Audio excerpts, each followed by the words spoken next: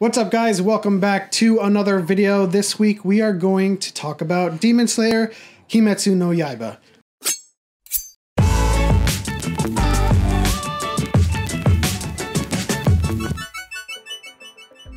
Oh, I am so blown away right now. I'm just so blown away. I just sat through 10 episodes of Demon Slayer and I cannot believe what I just saw. It's fucking amazing. So if you guys are not familiar with this, I'm deeply ashamed of you, but Demon Slayer is about a boy who loses his family to demons and he becomes a demon slayer. The story is about how he has this journey to turn his little sister, Nezuko, back into a human.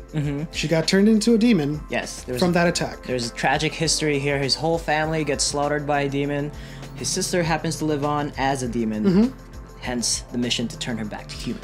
So we follow Tanjiro from his journey training in the mountains with Urokodaki to become a demon slayer all the way to wherever the anime is now. He's now facing, you know, some pretty bad people, some like powerful demons. It's an awesome anime. It's one of the best animes I have seen to date, to be quite honest with you. Wow. There's a couple of things that I want to get straight to. And if you guys, if this is the first time you're checking us out, please leave a like, subscribe, all of that cool stuff, help us out. Demon Slayer is more than just a cool title. The first thing that jumped out to me was UFO table, how do you pronounce it? UFO table. Oh, reminds me of animes that I love, such as the Fate Night series. Every time I see that studio's name, I get excited because I know they're gonna bring it. And the animation was the first thing that I noticed in this show. It was just so awesome, so breathtaking, so magical. I loved every frame. It has a very unique style to it. The art direction and the art style itself, it's got this brushstroke, inky type of like painting feeling to it, or like a painting motif where all of the strokes you see in like the animated faces and just the art style in general just has like these calligraphic, like, that's a good word to use. It's got like the brush strokes and it's got the very calligraphy like style to it. Very unique on its own. The last time I saw something like that, or not like it, but closely tied to it, that visual style, was Samurai Champloo. If you guys have seen that, you know exactly what I'm talking about. That is a very similar style indeed, and it's got this complementary nature to the way they're also portraying the fights too, because the skills and the abilities, the moves that he uses, particularly the water breathing, Mizu no Kokyu, it like complements brushstroke ink motifs where the water forms like swirl around, and then the scents that he's smelling too, it just all like formulates as like squiggly. That's also lines. Something very unique that I've noticed. I don't think I've seen an anime where maybe you have, but I don't know if you guys have, but what anime has your protagonist's biggest strength be his sense of smell? I can't think of anything off the top of my head. Very unique, like right off the bat. That's what I really like about it. Usually in these types of anime, the protagonist has a hidden power that's just resting inside of him, and when he's backed into a corner, it just activates. Like a limiter has been lifted, and he's got all of this extra power. This guy has a very, you know, very humble, keen sense of smell that he's kind of appropriating. I wouldn't call it humble. I mean, pretty powerful. It's a powerful sense of smell, but it's a humble sense. Right. Like it's just smell. And it's like if you were to have the same sense of smell, you wouldn't be necessarily super powered. You would just have to kind of adapt and appropriate it to the uses, just like Tanjiro is doing in this anime. Very well said. The second thing that really stood out to me is the action. Oh my goodness. I did not think that it was going to get this good. Like I got up to episode 3, episode 4, I was like, all right, cool. The unique brush strokes, the calligraphy style, that's really cool. That's very unique on its own. But I was not expecting just how amazing the action gets heated up when you get up to like episode 8 all the way up to episode 10. I was like sitting there watching you. I was like, yo, we gotta capture that. It was like, Whoa, that was awesome. Absolutely. And I am up to the current episode 22. I was just thrilled and excited to let him see some of the stuff that I've been kind of keeping within myself before I was introducing him to this anime. I was just it's gotta be like, wait for it. I could not believe it. It was just so magical, very artistic, very creative.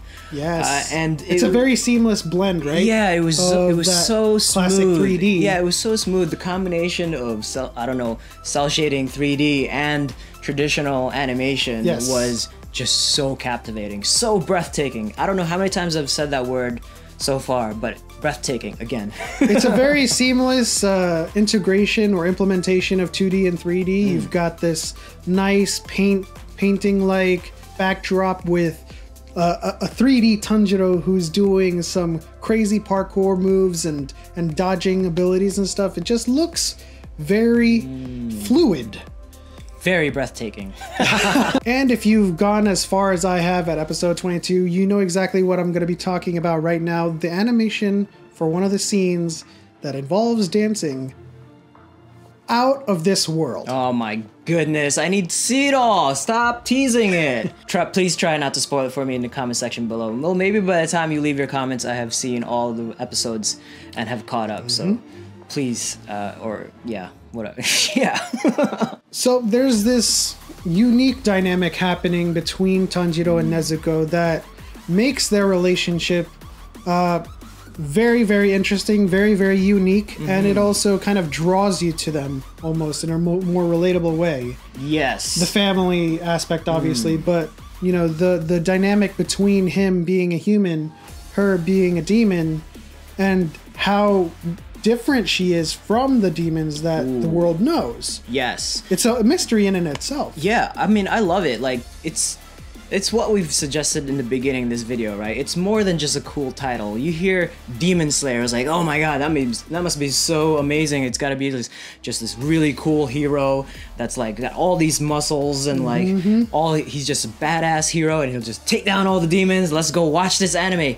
But in the pure sense of it all, there's this purity between Tanjiro and Nezuko. Yes. And throughout the whole show, there's this reoccurring theme where they long for justice, but it's not vengeance. You know, there is empathy, and then there is this humanity that is involved in their story. Yeah, especially when he undergoes training, Orokodaki, the teacher, you know, makes this point that he's not ready.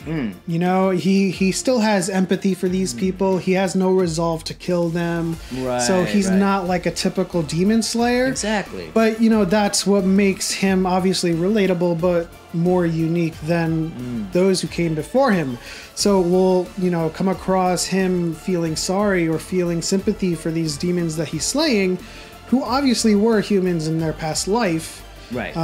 But you know, it's him that's grasping at this past life, and he's showing remorse. He's showing them the kindness that they weren't shown, or the kindness that they were missing ever since they were turned into a demon. I think that's where it really shines the most. Not only does it have its own unique style, but it has this level of compassion throughout the whole show that makes it really relatable. It makes you want to root for Tanjiro and Nezuko. It also kind of makes you feel sorry and pitiful for the demons. I mean, obviously, when you first meet these demons and he's fighting them, he's like, oh, kick their ass, slay them. But, you know, they'll switch it up a little bit, and they'll show the backstory, at least a little bit of the backstory of that demon, and then you realize they had a tragic life, or they were very, very innocent before they turned into a demon. Yes. So you're kind of like, oh man, that was awesome. He just slayed that demon, but damn, that sucks. You know? So that'll be a recurring theme in this anime. Also, this is probably the first anime where my favorite character in the entire anime does not speak one word. And that is Nezuko. She's adorable. She has these like, she pantomimes and she makes these all these noises that's just like, oh my gosh, you know, she's so cute. She is adorable. She's cute. And I'm pretty sure she's everyone's favorite character in this anime. Leave it in the comment section down below. Yeah, I would have to say Tanjiro is my favorite character. He's a close second for me. Yeah, I mean, I do agree. Nezuko is very cute. She's very adorable. She kind of makes their dynamic like a complete package. Yeah, you know, there's obviously a juxtaposition there, right? He's getting strong as a demon slayer. She's getting strong as a demon, but you know, it's her adorable nature that just like draws you in, you know? Leave it in the comment section down below. Let me know if Nezuko is your favorite character in Demon Slayer or if it's Tanjiro. Thank you so much for joining us in this video. As always, leave your comments in the section below, leave a like, subscribe to our channel if you have not already, and then we'll see you next time.